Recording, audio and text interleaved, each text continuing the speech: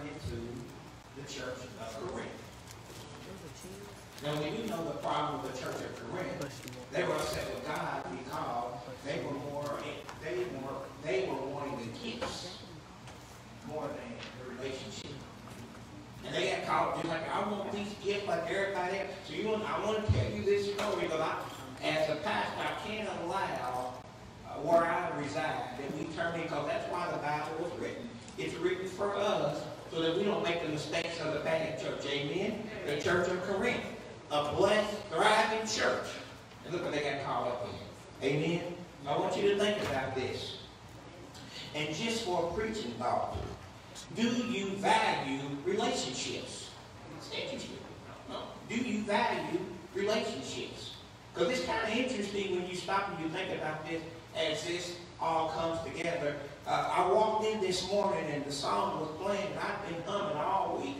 And I think when Jess and I talked about it Tuesday when he called and said and talking about by Bishop Paul Morton Sr., whatever you do, don't do it without me. Yeah. Lord, you can come on back to whatever you do, just don't do it without me. You know, bring me along because I want to be a part of these miracles. I want to be a part of this journey. Don't do it without me. One of the things that's really been coming out is how did the elders, the leaders, the people in the church, how did they get off mark? What happened in Corinth?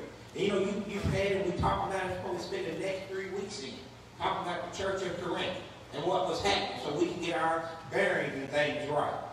Pastors and leaders in the church must realize that it all begins with relationships.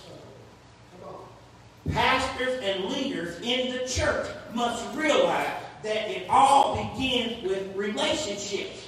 What a powerful question. And Paul said, follow me as I also follow Christ. So when the lady's going to ask you when you get out here, and it begins with, what is different? What was Isaiah? They've been in and out of churches. That's what they do. What was different here? They heard a preaching message. I'm not going to say the fullness of preaching is what they come on. It was a combination of all. The love, the spirit. And I talked to some of the men. We felt love. We felt the love there. I mean, it's amazing how because you just never know what folk are looking for. These are downtrodden folk. They have gone through. Pastors and leaders in the church must realize that it all begins with relationships. For if the body is one and has many members, but all the members of that one body, being many, are one body, also in Christ. For by one Spirit we were all baptized into one body, whether Jews or Greeks, slave or free, and have been made to drink into one Spirit. I'm going to tell this story into 5 sections here because I got excited, got all my excitement out. So now I'm going to tell this story because you need to change from the inside out. The first one, 12 and 13. Unified in one body, baptized by one Spirit. Stop all of them. Unified in one body / baptized by one Spirit. 3 things out of that. Number 1, seek oneness in Christ, not division. See, there goes even folk that you don't like, you don't jive with, but that's not why you brought to the body of believers. So seek, come on now, seek.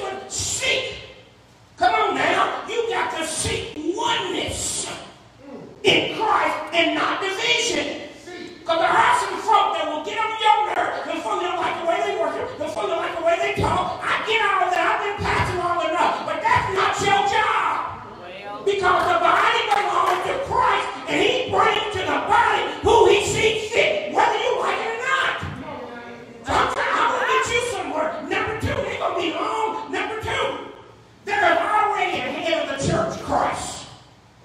It don't belong to you. Quit trying to be the head because this is just the form of a body of believer, but Christ is the head. Amen. Number 3, isn't it hard? I just read it to you. Number 3, have you received the Holy Spirit yet? Now, one thing I'm starting to realize, the reason why we're messed up, and the lady asked you, I got a question, because there's a lot of folks that belong to a church, but they don't belong to Christ.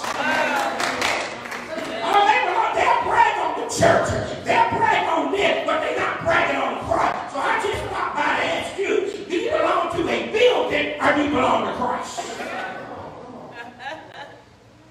Come on now. We're going to call that, help me out. 14 through 18. If I'm going to save my voice, read for, I'm going to tell you the story. I told you it's easy, so you better write it down because you need to check yourself. I'm already there. I understand that. You need to check yourself. 14 through 18. For in fact, the body is not one member, but many. If the foot should say, because I am not a hand, I am not of the body, is it therefore not of the body? And if the ear should say, because I am not an eye, I am not of the body, is it therefore not of the body? The whole body were an eye, where would be the hearing? If the whole were hearing, where would be the smelling? But now, God has set the members, each one of them, in the body just as he pleased. I'm going to try to get you somewhere because I struggled too for years. 14 through 18. God can handle his people well. He does not need us getting in his way. Come on now. God can handle his people well. If you got an issue with somebody, turn them over to the Lord. Come on now. Too many times I try to step in. If you have a problem with deacon, the preacher, the pastor, the brothers, sisters, if you have a problem with somebody in the body, I keep it real, then turn them over to God and get out of the way. Amen. Three things. Number one, he will bring diversity to the body, so get in position to receive them. All right now. He's going to bring diversity. Everybody going to look like you, act like you, talk like you, be like you. So he's going to bring diversity to the body. So now I'm telling you, brothers, come on now. So get in position to receive whatever he brings in. I didn't know how God's a set up God and bring the stuff in.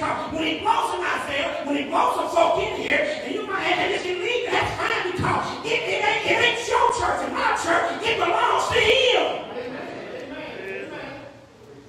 Number two, in 14 through 18, why did he put you in this body of believers? Out of all the places you could have been, why did he put you in this body of believers? Are you using your gifts for the kingdom?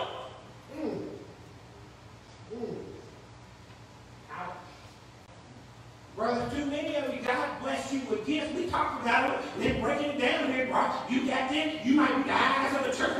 You might be the nose of the church. You might be the... Come on, brother. But the problem is when you try to be them all. And you get yourself messed up trying to smell over here, see over here, hear over here. Shut your butt down and realize you know the church don't need all of it. They just need come on now. I get eyes, I hear, I know. Come on, brother. Quit trying to be everything. Amen. Number three. Man, what happened to him? What happened to him there? Stop using your intellect over your spiritual mind. Amen. One leads you into foolishness and one leads you to wisdom. And brothers, I tell you, your intellect will get you like, come on now, Nehemiah. Ain't it crazy? The smartest man outside of Christ asked the dumbest question. How can a man be born again when he's old? Then come on, be put back up. Who would ask that kind of question? You wouldn't think a brilliant man said he would say, how can I be born again? I need to be put back up in my mother. Come on. Right.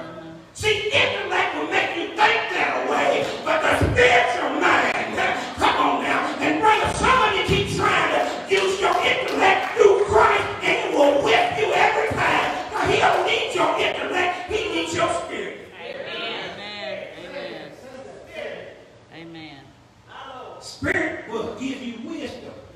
Intellect will give you foolishness. Amen. That's the word. Pharaoh with his intellect thought that he could challenge God. Come on now. And that's what it did. It cost him everything. Come on, God. He kept trying to intellect his way through. And he tried to reason. Come on now. And Moses finally said, God, sit me down and tell you, let my people go. And brother, there's so many of us in here that the reason why we struggle is we try to think this thing through. We try to reason this, man. You can't reason with God.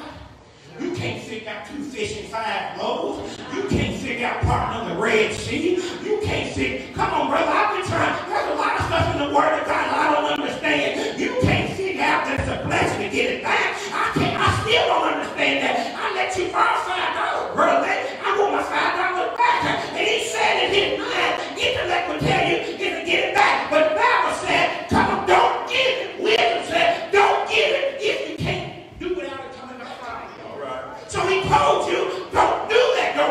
listen, don't let people borrow stuff, because you know people are apt not to give it back to you. They might tear up your vehicle. They might tear up your lawnmower. So just come on, brother. So he's saying, if you can't do it out, then don't get it. Isn't that strange how y'all, and then get mad? And God trying to keep up. Come on, brother. Woo-wee. So quit using your intellect over your spiritual mind. 19 through 24, we almost done. I told you, I got excited early. Now I'm coming 19 through 24, because read those when you need your weeks. I got to figure out where you are in the body of believers. And if they were all one member, where would the body be?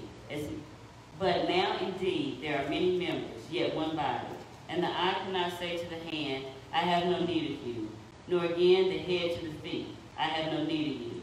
No, much rather those members of the body which seem to be weaker are necessary. And those members of the body which we think to be less honorable, on these we bestow greater honor. And our unpresentable parts have greater modesty. But our presentable parts have no need. But God composed the body, having given greater honor to that part which lacks it. Aren't you glad God did the plan and not us? Because, brothers, when I was reading this, man, we leave some of us out. I don't need you. Come on, brother. I don't like. Come on, it's crazy, but I'm so glad that God divine. Come on, made this plan while we were over here plotting. 19 through 24, we need each other's callings and gifts. Brother, don't you ever think you solos. We need each other's callings and gifts. Brothers, we need, I told you that early on. That's where I got that from. I'm not going to beg you. I need you. Send your needs, and I want you to show up Wednesday for the training and show up. Guess what I learned? He'll take the remedy. Isn't it amazing how God will take the remedy? God will take just a few and turn the city upside down. So that's what he's telling you. You don't beg folk. You don't need it. Let them do what they got to do, because I know what I'm doing. So I need you. I'm not going to sit there and tell you, I need your calling, I need your gift, but he said also tell them, but don't beg them. Number one, why do we need it? It is the divine plan of God for our blessings to come through one another, commitment and faithfulness. Brother, I'm telling you, I just heard what they were saying. I'm listening. These ladies get quiet, not doing. Miss John, they talk. Come on. Everybody playing their role. Everybody doing what they're doing. Come on now. We wouldn't have a chance at Isaiah. I thank God, cause I could have went there. I would have been on fire like that. And like Brother Jesse was at Isaiah house. So now I'd always hear that way before they got here. Because there's some folks that walk in and tear up a whole room with their excitement. Come on now. It's crazy how I'm excited on some stuff too. It's crazy how folks say, folks will talk about my excitement on Friday nights, but try to down it on Sunday. Oh, you'll catch that later. Oh, I hear so many folk talking about, man, you one excited, cause you get them all going, and then they're trying to say, ain't nobody that excited on Sunday. It done messed up how the world will get you to thinking what is right is wrong, and what is wrong is right. Don't tell me I'm going to be excited about a game and not get excited about Christ. It's crazy. I'm glad that God gave me some committed folk and some faithful folk. Look at the great picture of the Bible, like the Paul, like the Moses, like the David, and etc. I'm glad that when Moses got tired and didn't want to go no more, that there was something on the inside that made Moses go on. Don't you know pastors get tired? Don't you know deacons get tired? Don't you know leaders get tired? We need to be revived too. And I'm glad that he is in me. It's strong that he is in the world. When I get tired and I don't want to go, but there's something within that makes me go. I'm no different than you. Sometimes I get up on Sunday and don't feel like it. You would never know that I didn't feel like coming. But there's something on my way here that God sits down on you, blows on you, touches you, and you couldn't tell that I didn't sleep good last night, that I didn't have a headache, that my stomach was hurt, that my back was hurt. But the Spirit of God will show up and show out. So I'm glad there are a few faithful committed folk that'll do what God called them to do. Even when folk don't return the favor. Number two, even Jesus Christ. Ain't that wild? Even Jesus Christ, short life on earth, 33 years and a half, depending on his family and disciples. And if Jesus had to depend on folk, how dare you think you can do it by yourself? Amen. Come on now, 33 and a half years, the great Jesus, depending on, said, come on now, he's still away. You can tell, said sometimes he go by himself. There's a time you got to go by yourself. But then he come down and we get his three confidants. You do know who they are, Peter, James, and John. And he will share his divine plan of what God done laid on him. Everybody, you can't share your divine plan. If Jesus only had 12, how you think you're going to have 1,000? Your problem is you look at your life and this life, and you get the fan club, and you got the wrong fan club cheering for you. Jesus only had 12, and he turned the world upside down. And of the 12, you better get it right, 3 confidants. Oh, you running around, I ain't getting no friends. You better be thankful you got some real friends. Friends, come on, man. Gonna tell you, even when you don't want to hear it. And the last part of 19 to 24, we must stop trying to make others feel less than.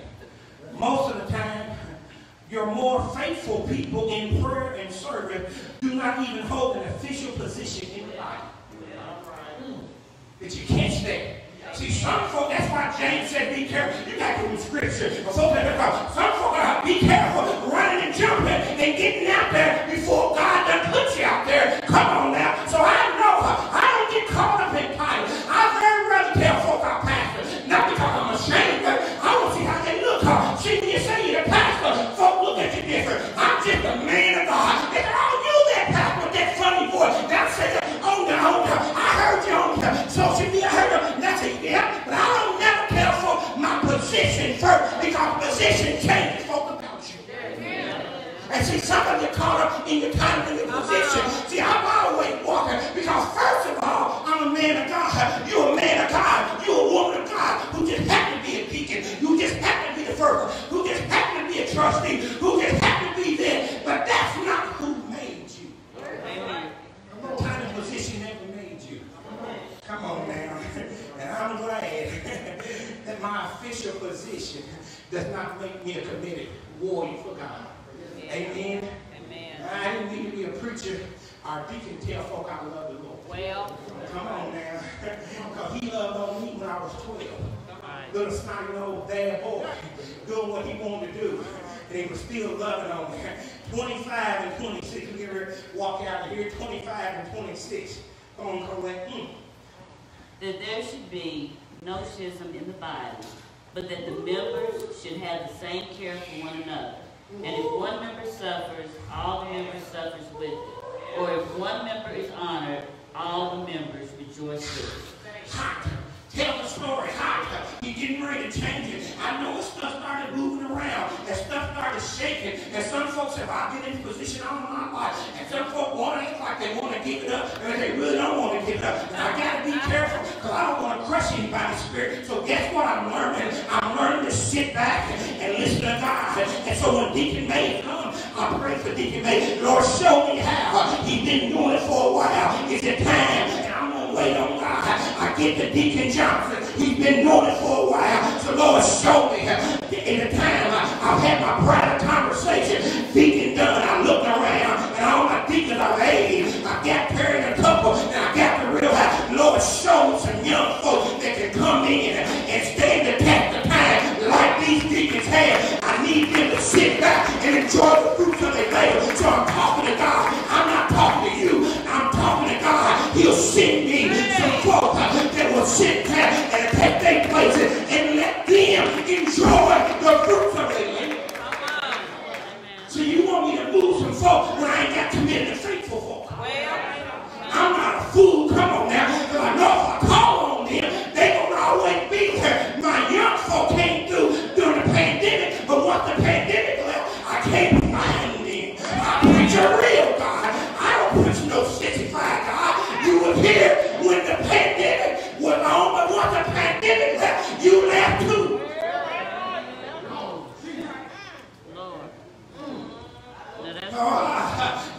I need Colette. We talked about it. She's there with me, praying with me, talking to me.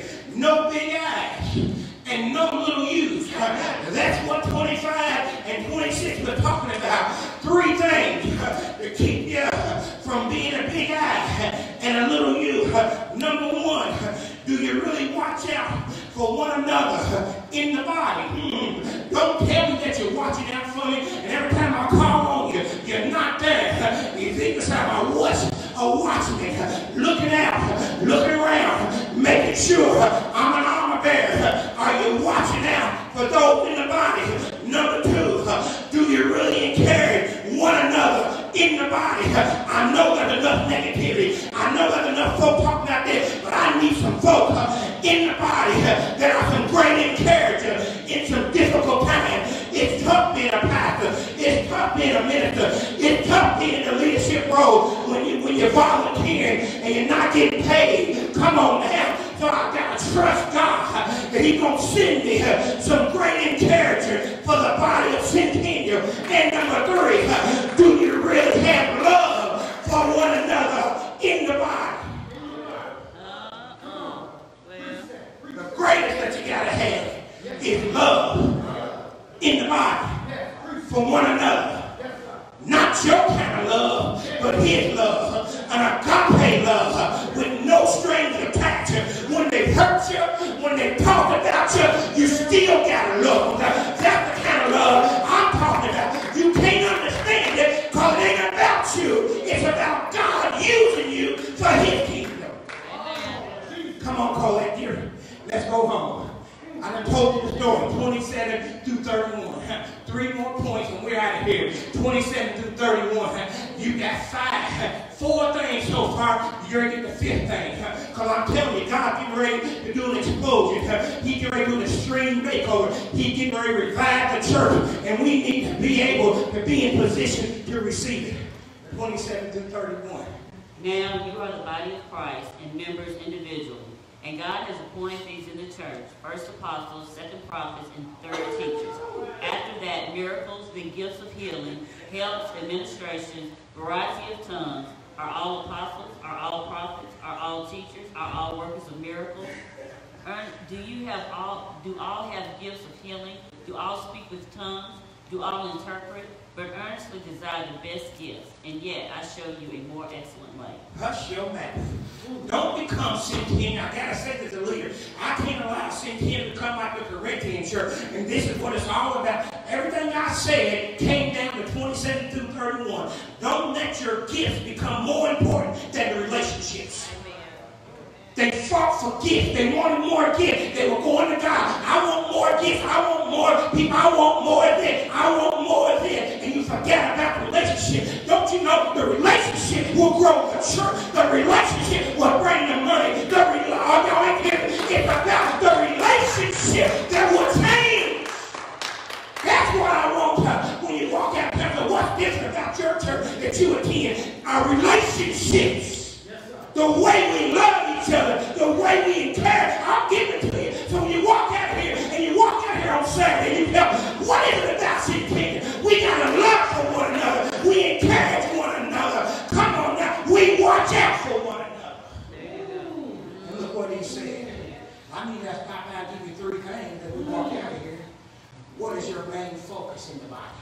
Well, see, brother, I'm wondering if a rent, same thing, Centennial. Some folks just come to stir stuff. And the constant they'll bring it to me. I gotta be careful. Because I receive it. What do you do? Be careful. Because they want to pack it to you. It's packing it back somewhere else too. So I gotta be very careful. What is your main focus in the body? Number 2. He made it plain. Have you been appointed by God, our man? Oh, now. Woo. Some of you got in your position because man saw that you had some standard and put you there. You want to point it back God because when you're pointing back God, you're going to use the gift for that.